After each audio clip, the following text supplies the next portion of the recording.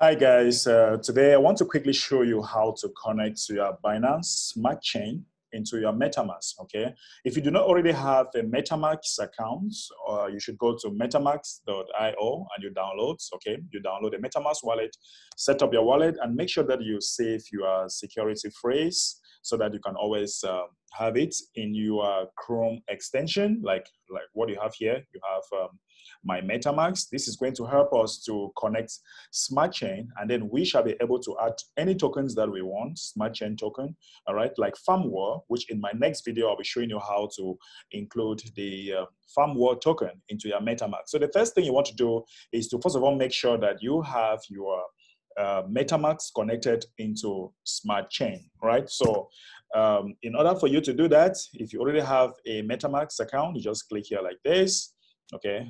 When you have this open, okay, so this is, I already have an account, so I might want to expand the view so that it can be, you can see that very well, okay? So the next thing you want to do is to go to academy.binance.com, okay? When you go to academy.binance.com, you want to find out this article that says that connecting Binance, all right? So you have to get some information here and go back here.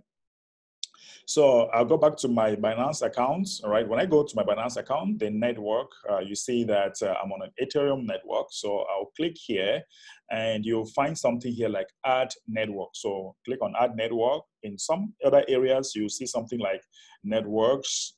You have to click here like this, and then you'll find something here like add a network, all right? So let's say when you click here, add a network, and then you have, you need to include a network name, all right? So I go to my Academy, academy.binance.com. The network name is Smart Chain, so I'm going to copy this.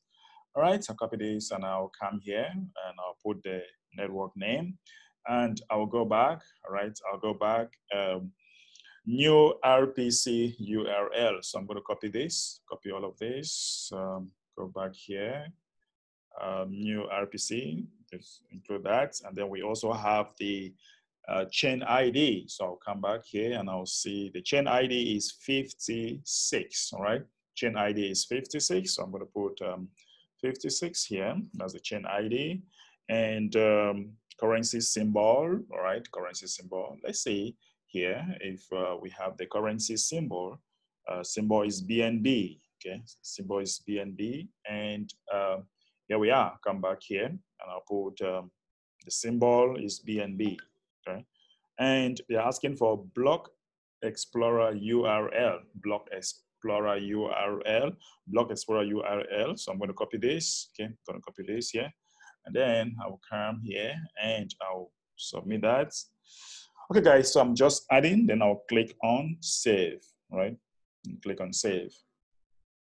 Okay, so guys, we just added the Smart Chain into our MetaMask. Okay, so you see that the network here is Smart Chain BNB. All right, you find here the network is Smart Chain. If you want to go, you can always switch from Smart Chain to the Ethereum. All right, Ethereum network. This is where we were. All right, this is where we started. All right, I can always switch network.